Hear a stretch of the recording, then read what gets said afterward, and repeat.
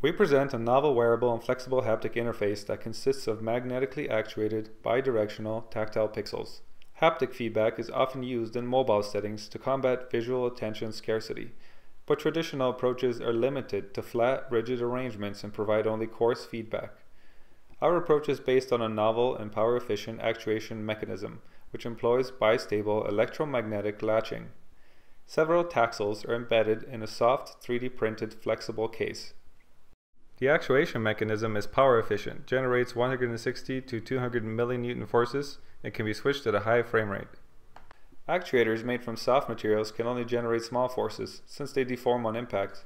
We overcome this issue by combining rigid electromagnetic actuator cells with flexible, printed electronics and soft 3D printed casings. Each actuator cell contains a shielded permanent magnet and is sandwiched between latching plates and flexible PCBs. A novel cell design minimizes magnetic crosstalk and allows for dense EM arrays and arbitrary geometric configurations. The mechanism only requires power when switching, but consumes no power when latched. The soft, flexible, and wearable haptic device can be used in a number of compelling application scenarios. For example, worn as a wristband, MagTics can transmit precisely localized haptic feedback.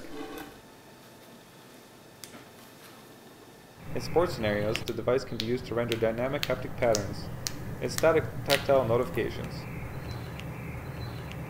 Our device can also be used to augment existing devices with haptic capabilities, giving physical affordances to GUI elements, such as hyperlinks.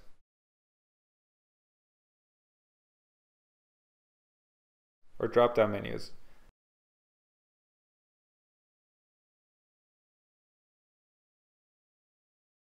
Or rendering numerical quantities. MagTics can also be used to turn passive objects interactive, for example, delivering notifications or physical reminders. Finally, our approach holds the promise to enhance interaction in virtual reality by rendering contact and collision feedback directly on the user's fingers.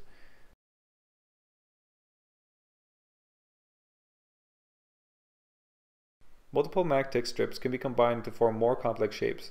In future work, we will explore denser taxel arrays and their applications. Thanks for watching.